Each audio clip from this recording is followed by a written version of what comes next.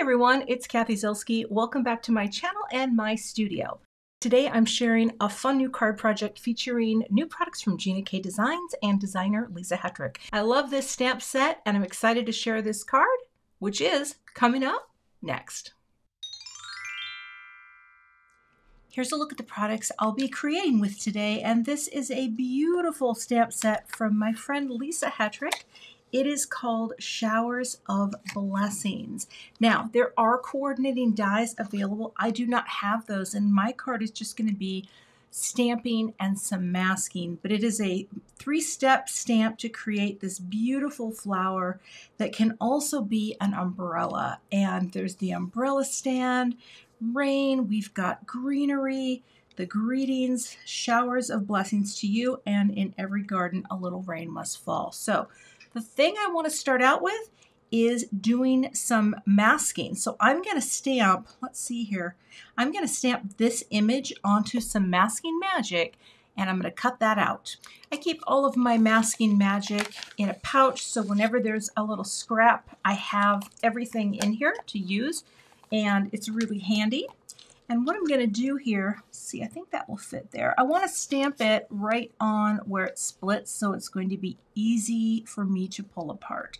I don't need the magnet. I don't know why I'm doing that, but I'm just going to stamp it right here, and that will give me room to cut and still save some of the piece. Now, if you've never done this before, it's really fun to mask because, well, it's magic, just like the product says. So I'm going to ink this up with some of Gina's black Onyx ink.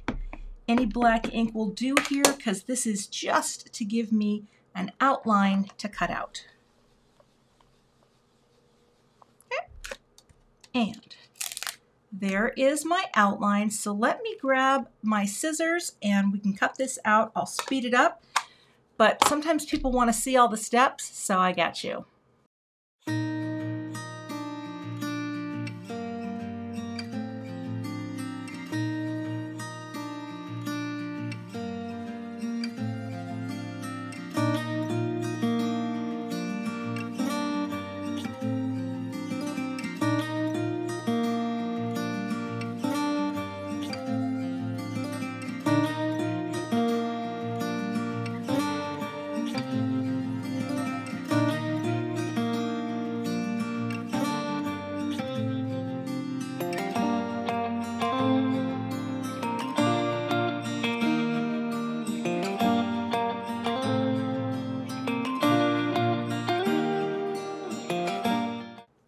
So that's my mask. It doesn't have to be perfect, but it's pretty easy to trim these out. And now I'm going to plan the design of my card. Before we use the mask, we need to stamp our lovely little friend here. And I'm going to start with it right here. And I'm going to stamp with my lightest color first, and that is the light orchid. I'm going with light orchid, dark orchid, and black and gray today for my color scheme. So we'll start out here with Gina K's light orchid. And this is the background layer of the bloom / umbrella.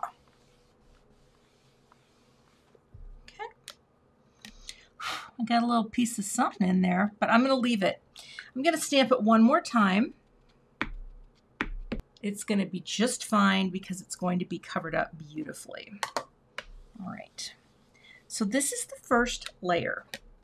Now I'm going to go in with my second layer and add some detail with the detail stamp. We're going to get this lined up to the best of our ability, and I think that will look just fine. Pick that up, and I'm going to use dark orchid. So we're skipping the medium and we're going right to dark.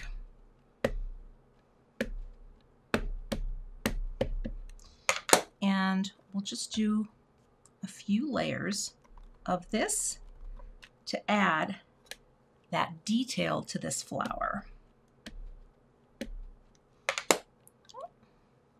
Maybe I will bring in my little Stampin' Bug. think I'll get one more in there. And even if you're not lined up perfectly, as long as you're just in the flower itself, even if you hung out a little bit, you're fine. But see how that deepens every time? Oh, I love it. I think I'm going to do it one more time. All right. Give that a press. Now I'll do the outline layer, which is basically the same layer that I created my mask with. Even if it's not perfect, you're going to be fine. You're going to be fine because it's whimsical and we can have a little off. But this is very sticky still, so make sure, oh, not that one. Make sure that you reposition your cardstock every time that you're going to stamp again, just so that you don't misalign your stamp and paper. All right. Okay. And bring this down. And well, I guess I will use this press tool. Just want to see how I did. That's pretty good. There's a little offset, and that is totally fine. Okay. Bring that down again for a nice inky transfer. Isn't that cool how it just brings in all the detail? All right, I'll get this cleaned up, then we'll use the mask. So now we're going to put our mask on, and even though I didn't have everything lined up perfectly with the detail, with the whimsical design of this, it just doesn't matter, you know? And that is one of the things that I love about Lisa's designs. They're just, they encourage play, they encourage, well, let's see, I'm trying to get, as I'm talking about not being perfect, I'm just trying to figure out where the mask goes. Actually start at the bottom. No, that's not, let's go that. Well, there we go. Mask. Okay, I'm going to take another piece of paper and just press this down to make sure. I just don't want to transfer any ink to my fingers. But now our mask is in place, okay? And we can stamp some raindrops. But I was going to say, Lisa's designs encourage play and whimsy, and I love that. So what we're going to do here is I'm going to take some raindrops, and I'm just going to have a few right over here to the edge, because I will be trimming this down a little bit. But I'm in my corner here. My mask is probably going to want to come up because my stamp is still so sticky. Oh, there we go. And I'm going to make sure that's pressed down really well. And I'm going to use my Gina K Designs. This is Amalgam ink, but the color is Whisper. Now, I don't have, well, I don't think I have any cardstock in this color. It is one of my favorite grays. I ran out of the Whisper cardstock, and I think it's out of stock right now, but I think this is going to give me sort of this warm rain. I didn't want to go cold with blues, and I think this is going to be kind of cool. So we're going to do 2 layers of the Whisper and let those raindrops come on down like that. Oh, I love it. Actually, let's get up there a bit. I think that's a really cool sort of warm, watery look. And I'm going to repeat it down here. I want to have more raindrops down here. And that's how we're going to do it. Pick it up. Well, the mask is staying on pretty well. Get in position here, like that. And ink up. And add more of our gray rain. My Whisper pad is a little dry, but I don't have a re-inker for it. Someday I'll get re-inkers for everything. Sometimes though, I'm just lazy and I just order new pads. Don't tell anyone. Don't tell anyone. I guess I just kind of blew that one, didn't I? All right, getting you in there, getting our gray rain like that. So that is going to frame the whole piece. Now, before I take the mask off, we're going to do some things here. We're going to add our umbrella handle right about there, right? See that? So it's It's upside down, it's holding the umbrella. Maybe it could come over a little bit. But the nice thing is with the mask, it's gonna look like it's coming out from underneath the flower. And that is the goal, right? And I'm going to use the same black onyx ink because I want this to match the lines in the outline. Okay, ink that up and bring it down. And I can stamp that one more time just to get a little inkier right up top. I wonder if you just heard Frankie. I'm filming around his dinner time, and sometimes he comes up and bites me in the bum. Okay, so let's clean that off. Now, before I move on from the mask, I'm going to do a little bit more here, because I think what I would like to do is take a little greenery here and have some coming out from the base of the flower there. And let's grab one here too, over here as well, so that you get this illusion of greenery coming out behind.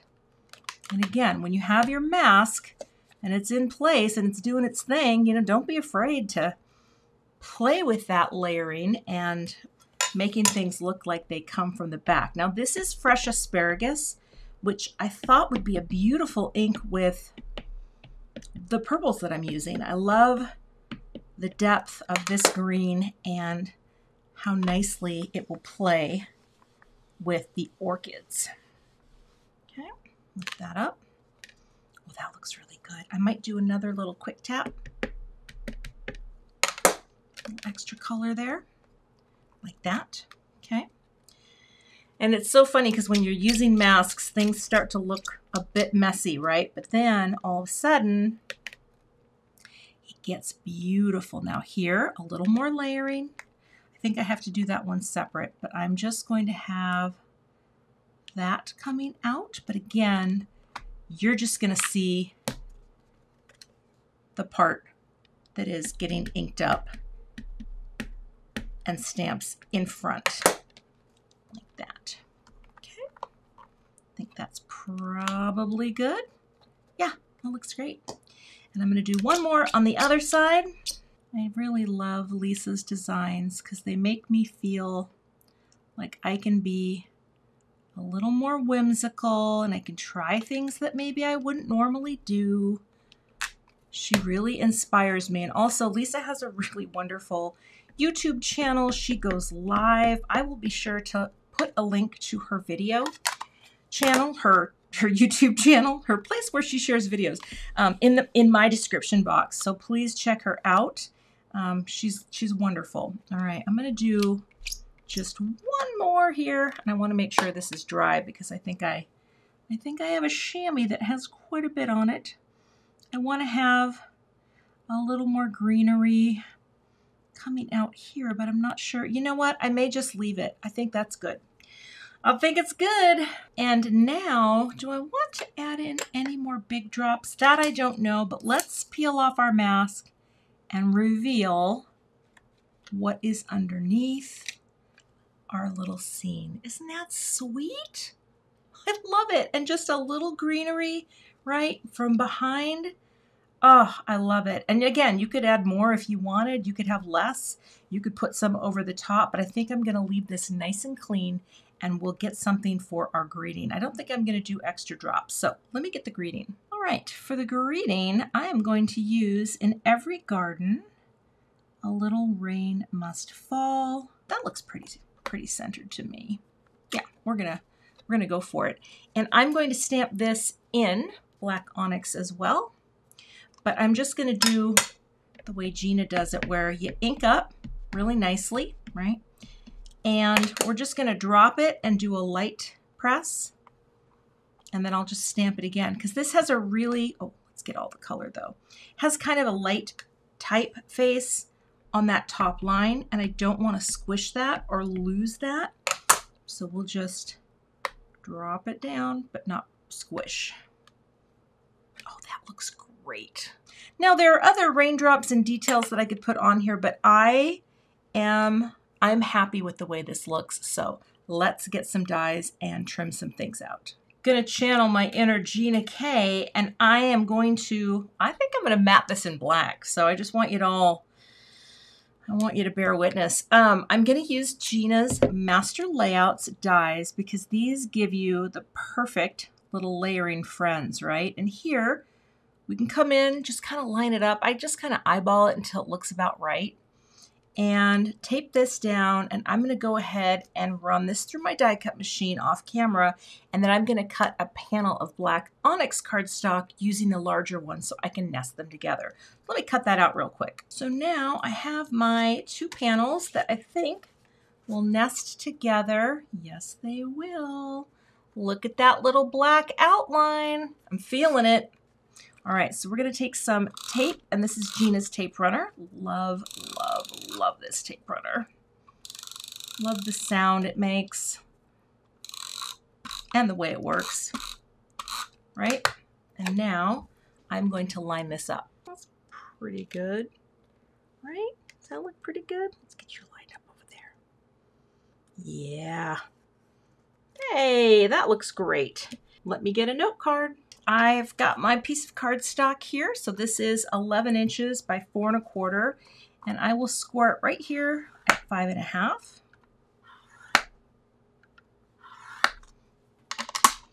And give that a press down.